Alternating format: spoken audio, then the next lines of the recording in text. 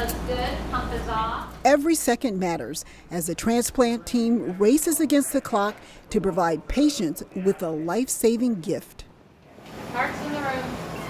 In this country, there are not enough hearts to meet the needs of all of the patients who could potentially qualify for a heart transplant. Dr. Lisa Lamont says innovation is improving transplant surgeries.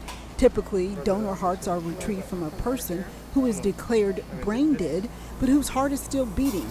Now with a relatively new heart perfusion system, often called heart in a box, doctors can revive the donated heart.